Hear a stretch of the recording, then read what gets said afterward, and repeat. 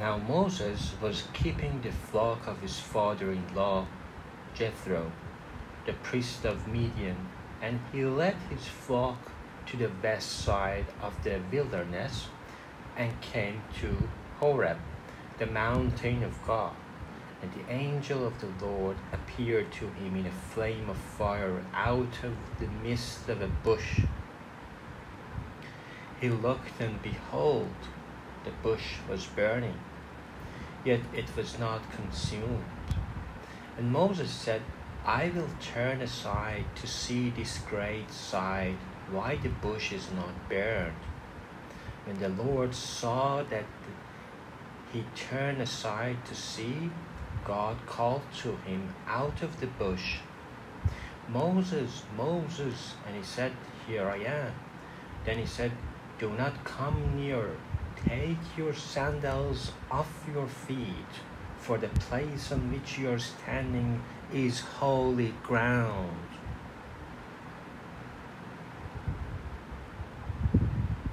And he said, I am the God of your father, the God of Abraham, the God of Isaac, and the God of Jacob. And Moses hid his face, for he was afraid to look at God.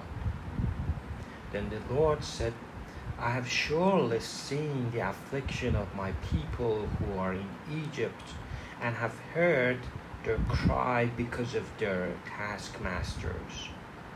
I know their sufferings, and I have come down to deliver them out of the hand of Egyptians, and to bring them up out of the land to a good and broad land, a land flowing with milk and honey, to the place of the Canaanites, the Hittites, the Amorites, the Perizzites, the Hivites, and the Jebusites.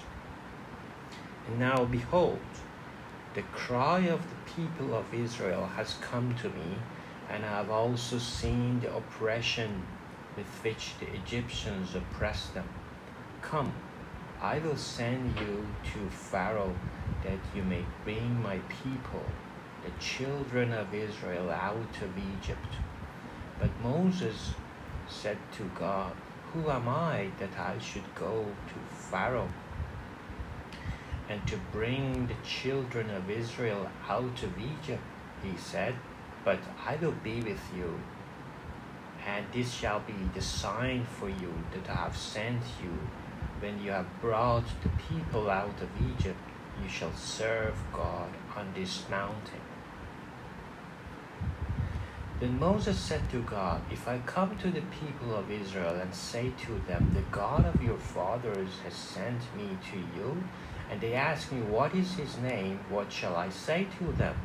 God said to Moses, I am who I am. And he said, Say this to the people of Israel, I am has sent me to you. God also said to Moses, Say this to the people of Israel, The Lord, the God of your fathers, the God of Abraham, the God of Isaac, and the God of Jacob has sent me to you. This is my name forever, and thus I am to be remembered throughout all generations. Go and gather the elders of Israel together and say to them, The Lord, the God of your fathers, the God of Abraham, of Isaac, and of Jacob, has appeared to me, saying, I have observed you and what has been done to you in Egypt, and I promise that I will bring you up out of the affliction of Egypt to the land of the Canaanites, the Hittites, the Amorites, the Perizzites, the Hivites, and the Jebusites, a land flowing with milk and honey, and they will listen to your voice. And you and the elders of Israel shall go to the king of Egypt and say to him, The Lord, the God of Hebrews, has met with us. And now, please let us go a 3 days journey into the wilderness, that we may sacrifice to the Lord our God. But I know that the king of Egypt will not let you go unless compelled by a mighty hand. So I will stretch out my hand, and strike Egypt with all the wonders that I will do in it. After that he will let you go, and I will give this people favor in the sight of the Egyptians. And when you go, you shall not go empty, but each woman shall ask of her neighbor, and any woman who lives in her house for silver and gold jewelry and for clothing, you shall put them on your sons and on your daughters, so you shall plunder the Egyptians. Then Moses answered, But behold, they will not believe me or listen to my voice, for they will say, The Lord did not appear to you. The Lord said to him, What is that in your hand? He said, A staff. And he said, Throw it on the ground. So he threw it on the ground, and it became a serpent. And Moses ran from it. But the Lord said to Moses, Put out your hand and catch it by the tail.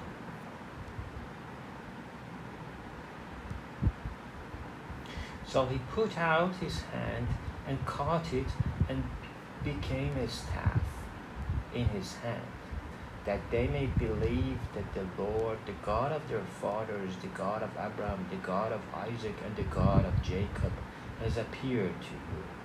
Again the Lord said to him, Put your hand inside your cloak. And he put his hand inside his cloak, and when he took it out, behold, his hand was leprous like snow. Then God said, Put your hand back inside your cloak. So he put his hand back inside his cloak, and when he took it out, behold, it was restored like the rest of his flesh. If they will not believe you, God said, or listen to the first sign, they may believe the latter sign. If they will not believe even these two signs, or listen to your voice, you shall take some water from the Nile and pour it on the dry ground, and the water that you shall take from the Nile will become blood on the dry ground. But Moses said to the Lord, O my Lord, I'm not eloquent, either in the past or since you have spoken to your servant, but I'm slow of speech and of tongue. Then the Lord said to him, Who has made man's mouth? Who makes him mute or deaf or seeing or blind? Is it not I, the Lord? Now therefore, go, and I will be with your mouth and teach you on what you shall speak. But he said, O my Lord, please send someone else. Then the anger of the Lord was kindled against Moses, and he said, Is there not Aaron your brother, the Levite? I know that you can speak well. Behold, he is coming out to meet you, and when he sees you, he will be glad in his heart. You shall speak to him and put the words in his mouth, and I will be with you, your mouth, and with his mouth, and will teach you both what to do.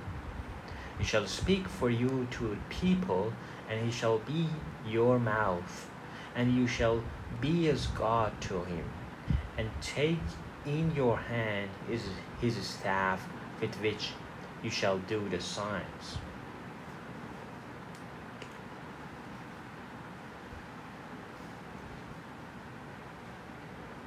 Moses went back to Jethro, his father-in-law, and said to him, Please let me go back to my brothers in Egypt to see whether they are still alive. And Jethro said to Moses, Go in peace. And the Lord said to Moses in Midian, Go back to Egypt, for all the men who were seeking your life were dead. So Moses took his wife and his sons and had them ride on a donkey and went back to the land of Egypt. And Moses took the staff of God in his hand. And the Lord said to Moses, when you go back to Egypt, see what you do before Pharaoh, all the miracles that I have put in your power. But I will harden his heart, so that he will not let the people go. Then you shall say to Pharaoh, thus says the Lord, Israel is my firstborn son, and I say to you, let my son go, that he may serve me. If you refuse to let him go, behold, I will kill your firstborn son. At a lodging place on the way, the Lord met him and sought to put him to death.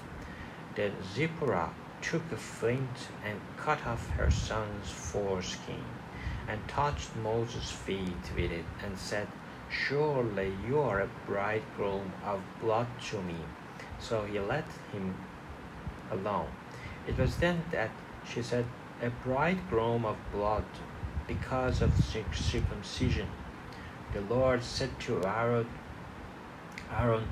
go into the wilderness to meet Moses. So he went and met him at the mountain of God and kissed him. And Moses told Aaron all the words of the Lord with which he had sent him to speak, and all the signs that he had commanded him to do. Then Moses and Aaron went up and gathered together all the elders of the people of Israel. Aaron spoke all the words that the Lord had spoken to Moses, and did the signs in the sight of the people, and the people believed. And when they heard that the Lord had visited the people of Israel, that he had seen their affliction, they bowed their heads and worshipped.